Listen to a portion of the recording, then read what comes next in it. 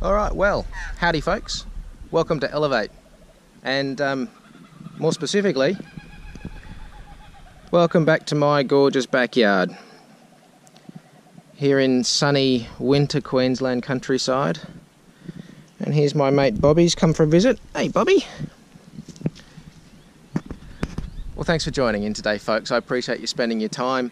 Excuse the sunnies, but it's very, very bright out here today. Do you know that desire is one of the key factors in moving forward in terms of manifesting and attracting with the law of attraction? A well-harnessed desire, using desire in the way that the universe responds to, is one of the most powerful ways of manifesting your dreams into reality and manifesting your very own reality. But did you know that an unchecked or an unharnessed or an unbridled desire can actually be the ruination of the law of attraction?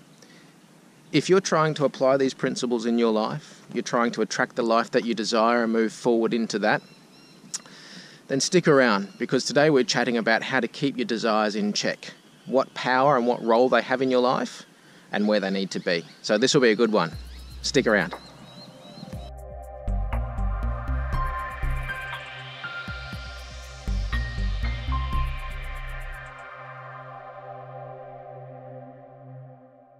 Well, again, welcome back. It's an absolute pleasure to spend some time with you today, folks. I appreciate you stopping by and spending your time with me, as always.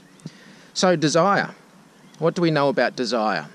Well, we know that desire can be healthy and unhealthy, but did you know that a man's desire, or a woman's desire, can actually block the flow of attraction in their life? How can this be, you might think? Where are you going, Bobby? My cat Bobby. Well, it can be very easy, folks. You see, the thing with desire is this. When desire is in check, it's the most powerful force we have to establish and employ our emotions and our feelings to drive forward and manifest, to attract universal powers to us.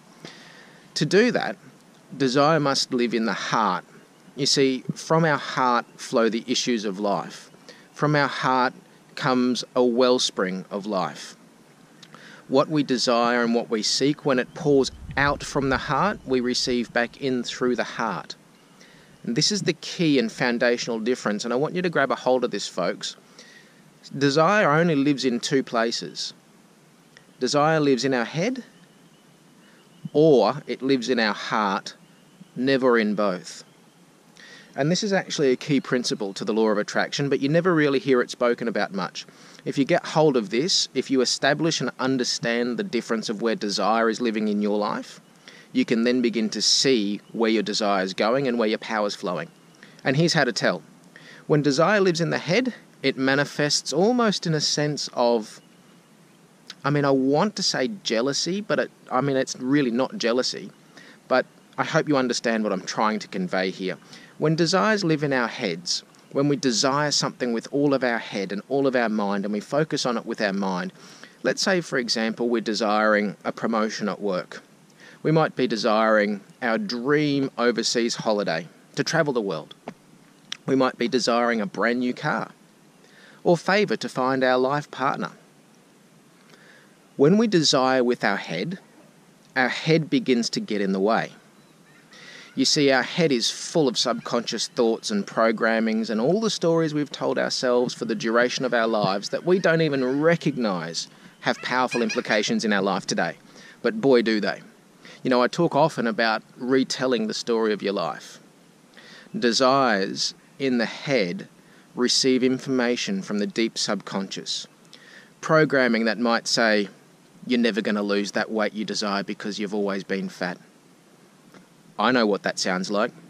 I was the fat kid all my life. Perhaps you saw the video I put up a week or two ago about my story in losing weight and how I used the law of attraction to manifest this body you see now. So I currently weigh about half of what I used to. I'm 69 kilos. I used to be 121 or 122 and was that for a long time. And I didn't exercise or diet or gym or anything. It was just fundamental understanding of the law of attraction and implementing that power in my life. Go and have a look at the video if you're at all interested. It might help you on your journey. But see, desire in the head would say, no, Ben, you've always been fat. That's never going to happen. Or desire in the head might even portray itself in a positive manner. Desire in the head might say, yeah, you can do it, and this is how. You've got to diet like this, you've got to exercise like that, you've got to go and get personal training, you've got to go to the gym 5 days a week, 2 times a day, you've got to have protein this, you've got whatever it might be. Laws, rules, things like that ain't going to cut it, folks. The law of attraction is energy. It is power flowing and it runs through emotion. What are our emotions? They're energy in motion. So when desire lives in our head, it's almost like jealousy. Our head starts to calculate and computate ways that we can get ahead.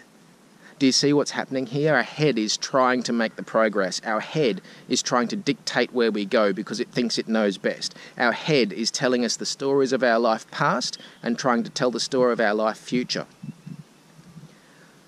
Whereas when desire lives in the heart, it's a very pure thing. It's a very pure, beautiful intention. It's magnetic. It attracts. It doesn't repel because the heart never races off ahead. The heart walks hand in hand with the universal power, with God, with your higher self. The heart communes with your higher self.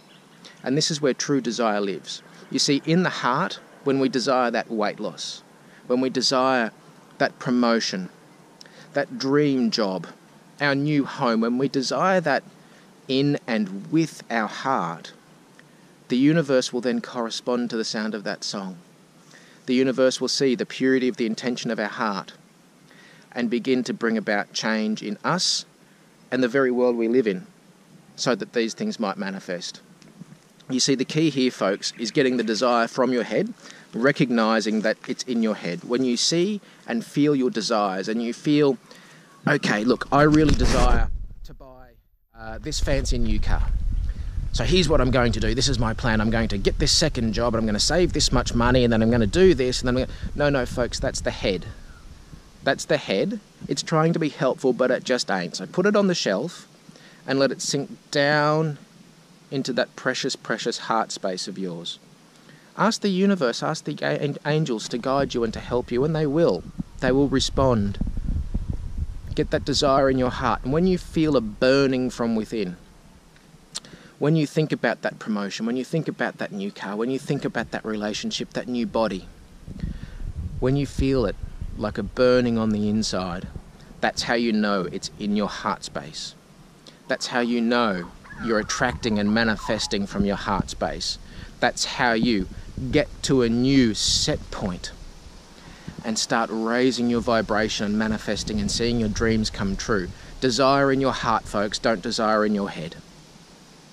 Well, I hope this has been of some benefit to you, folks. I really enjoy these little chats we have, so if you've liked it, I'd be humbled if you'd consider subscribing to the channel or maybe share the video with someone else who might be looking for something like this. But from myself and from my mate Bobby the cat. Hi, Bobby. Is it lunchtime? We reckon it's lunchtime, folks, so we're out of here. God bless and we'll see you on the next one. Bye.